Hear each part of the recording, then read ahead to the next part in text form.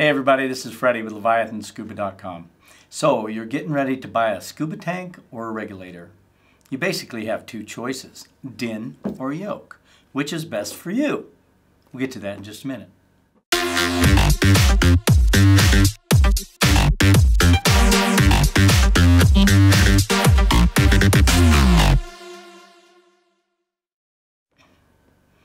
So if you're researching which gear to buy and you're getting ready to buy a new regulator or maybe tanks, which do you buy? Your two choices basically are DIN or yoke. It's subject to the marketing language on the website for the manufacturer, right? Well, they're both the dang best in the whole wide world, so how do you decide? That's kind of what it seems like. So they are the two main types of valves used in the scuba world, both on scuba tanks and on regulators. You're going to have to make a choice because you're going to have to match the regulator to the tank that you use. That's easy if you're buying both. If you live on the coast, you have your own gear, you're going to go diving.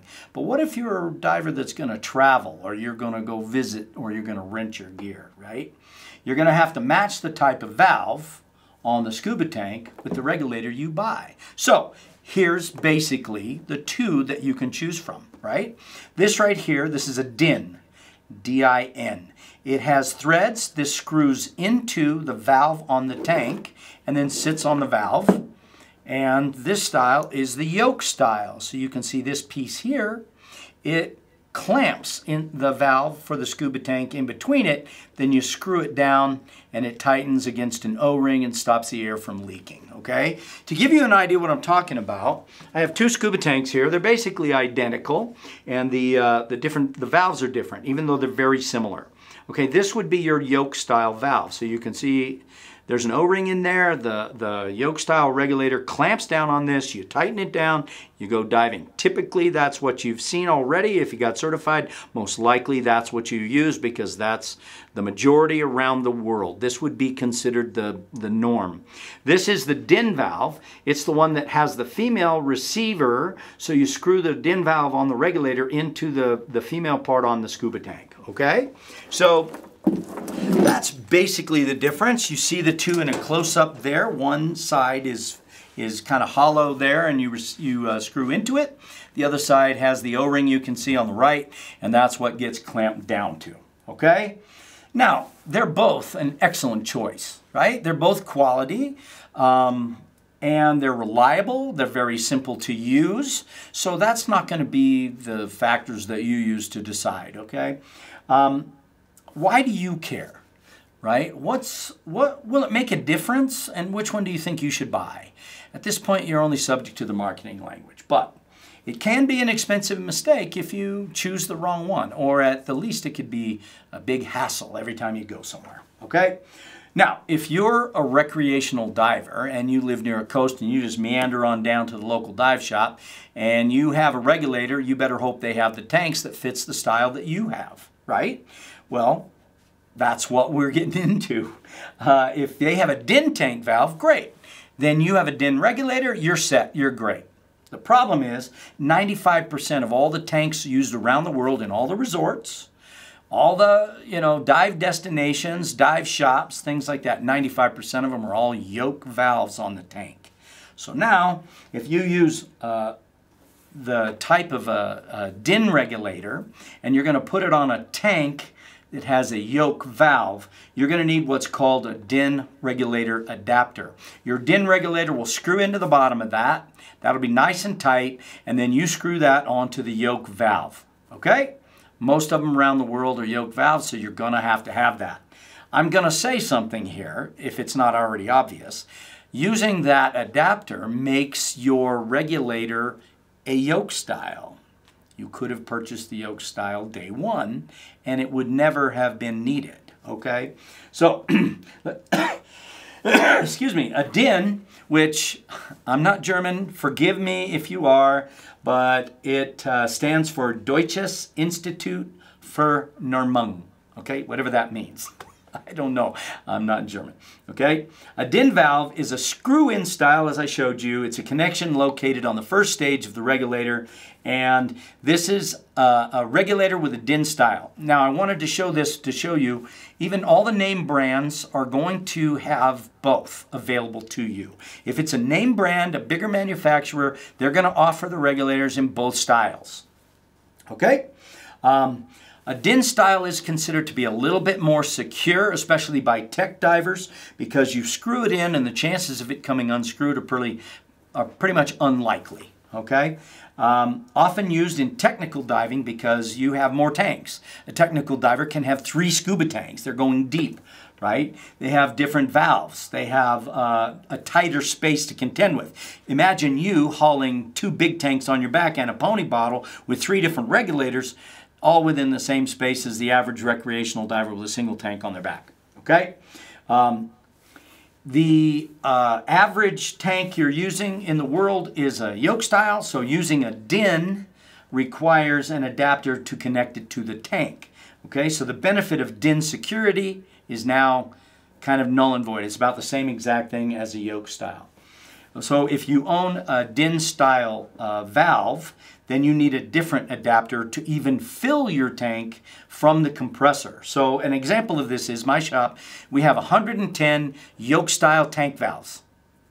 We only have 2 DIN style tank valves. To just fill up those scuba tanks from my compressor, I need this little adapter that screws into the tank valve, and it uses a yoke style compressor fitting to fill up that scuba tank.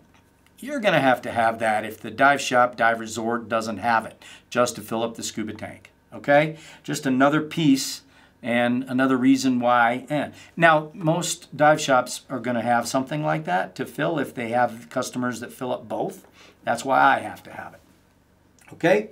Now, a yoke style valve. They are the attachment point on the regulator, right, to the tank. They fit over the tank valve, like there you can see that little rubber cap in the middle is where the tank valve will go. And again, you can get any manufacturer with both. Doesn't matter, okay? They don't require any adapters, so you don't have to use an adapter to, if you have a tank valve, to fill it up, or to use your regulator with a regular yoke style tank, okay? They are the most popular style around the world. As I mentioned, 95% of all the dive resorts, dive shops, destinations use yoke style tank valves. Most of the rental gear around the world is also yoke style, regulators and tanks. So chances are, if you're a certified scuba diver, the gear you trained on and that you're used to and that might seem normal to you is a yoke style, okay? Now, if you own a yoke style regulator, and most do, and you go to a resort that only has DIN style tanks, I've never personally seen it. I'm not sure why they would, but there is another kind of adapter, and they're going to have this adapter for you to be able to screw into your tank. See that little piece that's threaded? It screws in with a hex head wrench. It goes into a DIN style regulator, or a scuba valve, tank valve, and then your yoke style regulator, back and forth, then your yoke style regulator can clamp right on the top and seal it, okay? Now, I'd like to make an observation, because a lot of times tech divers will bring this up as far as it's a safety factor. They say a DIN style regulator, if it falls on the scuba tank, falls over on the boat, lands on the valve, that it's less likely to break. I can't really confirm nor deny, but I will tell you this. I've seen both, and they both break. So typically, actually, when you have a yoke style, this piece here gets bent right here, okay? This piece gets bent and something just doesn't really break. So I can't say one breaks more than the other. I kind of don't think so. I don't know that that should be a factor in your decision-making process, okay? I also want to make a point where they talk about it being more secure. I suppose it's possible. Because it's screwed in, it's going to be really hard for those screws to back out. So I get that. But I want to make an observation too. Most divers around the world dive yoke style. How many times have you ever had your regulator fall off your tank? especially when you're using it, when it's pressurized. Try this. Put your yoke style on a tank, tighten it down, turn the air on. You have a high pressure bottle.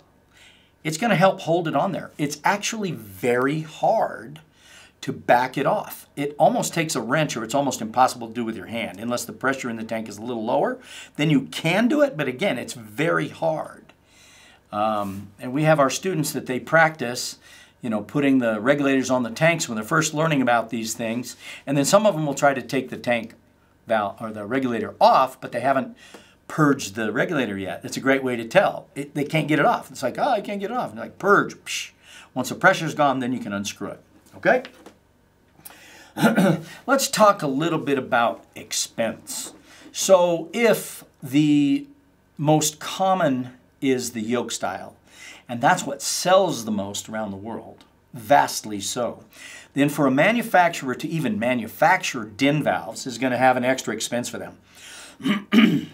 And if you're going to sell it to fewer divers, you have to sell it for a little bit more money just to get your margin out of it to make it worth even carrying. That's why a lot of the lower end, not lower end quality, but the smaller manufacturers only make yoke.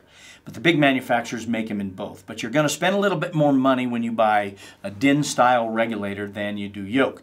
Don't think that the money price is equal to the quality or benefit or anything like that. It's simply because it costs them more to make, and all the research and development costs need to be divided over a smaller number of regulators.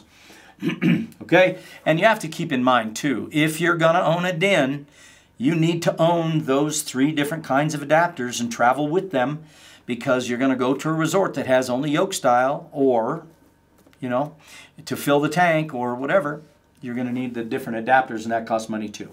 So for me, it kind of comes down to this, and really this is just a rule of thumb. It's easy. I don't do a lot of technical diving anymore. Occasionally, but then I have access to anything I need. So what do? I go on recreational dive trips. I lead groups on these beautiful resort locations, tropical around the world, and I'm diving most of the gear that everybody else is diving the same too. So what do I own? I own a yoke style regulator. This one that I'm showing here currently is actually my regulator. So this is what I use. Now, for me, it's a no-brainer simply because of this. I can take this regulator, even if it's in my backpack, I can go anywhere in the world, I can dive it. No adapters, no adjustment, no nothing. I'm not going 250 feet deep. I'm not having multiple bailout bottles and side tanks and all those kind of things. I'm just doing recreational diving, and that's who I'm talking to. Okay? So that's what I use as a recreational diver. So that's what it comes down to. If you're a technical diver, DIN can make sense for you. If you're a recreational diver, then yoke absolutely makes sense. You know, I hope this kind of cleared some of it up if you're new to it, or if you just weren't sure, or you never were exposed to it. That's why we do this. We try to make it easier for you. If you will subscribe to us, we'll let you know when the next video comes out.